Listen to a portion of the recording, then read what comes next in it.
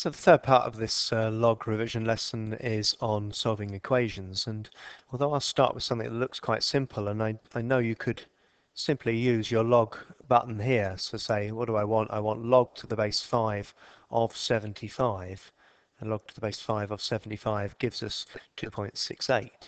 Really, I think you should learn how to do it properly, because I never had that button. Why should you use it? We need to be able to take logs of both sides, and just write log on both sides of these things.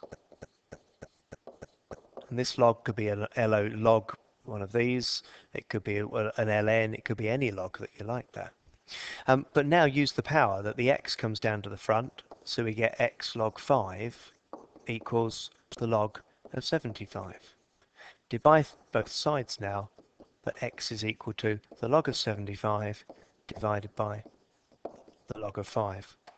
Let's check that on our calculator again just to show it's the same. We've got the log of 75 divided by the log of 5, and it gives us the 2.68 that we got last time. So we could even do ln 75 divided by ln 5 if you've done core 3, and you'll see that of course that gives exactly the same answer again. Why do I make you try and do that? Because on this question like this, you couldn't take log base 3 or log base 4. It would cause you lots of troubles. So just writing log in front of both of these helps us deal with this question. You now know your log rules, is that the power comes down to the front. And so we've got x plus 2 times by log 4. And we've got x times by log 3.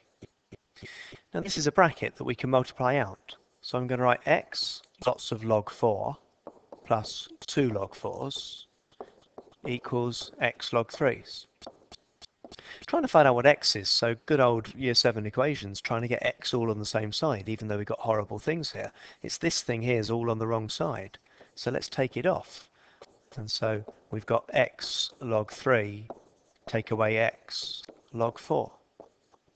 We now see that both of these things have x's in, and so we can factorize it. X lots of log 3 minus log 4. And the last line would then be to get x all on its own is to divide both sides by this big long thing here. And that's what x is. You can tap it in your calculator if you want to, or just leave it like that as an exact answer, both of which would be fine. So some practice of those here. This is an exercise. You can check all of these just by using the new log button where you put in your own base, and then some more complicated ones in the second bit. Push pause if you want to try them because the answers are coming up now. There's the answers to the first section, and here's most of the answers to the second section, or the ones I've got around to doing. So we'll end this by looking at quadratics, and this is the sort of thing that we're expecting to get, something with some powers in. And the way of doing it is noticing the connection between these two parts of it. That actually, if you've got 3x and you square it, then the powers times together, so you've got 3 to the power of 2x. You've got the same thing here. And so to try and help this out, what we're going to say is, well, let's call this thing y. Then this thing, is it y squared? And this quadratic has turned into a much more usual looking quadratic like that. Factorizing it, you can use your calculator if you want to. Gives us two answers, y is 2 and y is 3. But what was y? Well, y, of course, was this bit here, 3 to the power of x. So if 3 to the power of x is 3, that one's easy to see. That one's just going to be 1.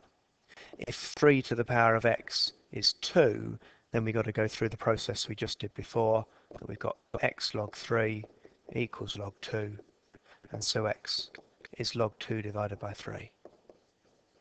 Or you could, I suppose, just write it as log to the base 3 of 2, and tap that in and get your answer. There are a few more to try if you want them there.